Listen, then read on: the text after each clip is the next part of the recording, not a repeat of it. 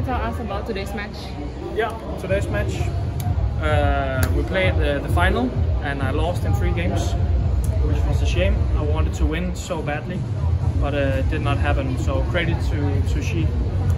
He is without a doubt playing with great confidence at the moment, and I would say he's definitely well deserved that he's #1 in the world next week. So congratulations to him. Yesterday you have played 3 games and today you played 3 games also. Compared to yesterday, how about your performance today? 2 very different matches, I would say. Obviously it was a quick turnaround, only like 15 hours of rest after such a tough match yesterday. It's not ideal, but I was fighting to get my body going, and I managed to. I felt like I had my chances today. It was tight in the beginning of the 3rd game, and it could have maybe tipped in my direction, but yeah, unfortunately it didn't, and it's also credit to him. After this, what's next for? I've been on the road out here in Asia for 7 weeks. Ever since the Thomas Cup, I haven't been home in Denmark.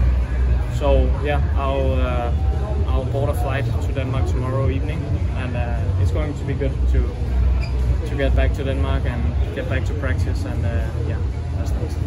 Next tournament? Canada, 3-4 weeks. You often express unique gestures in Wawancara here. Is that how you express your stress or your anything? We want to know.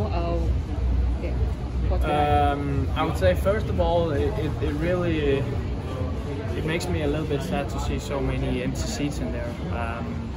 You know, this place is known for being totally packed and super loud and fans going crazy, so it hurts me a little bit to see so many empty seats in Wawancara, to be honest.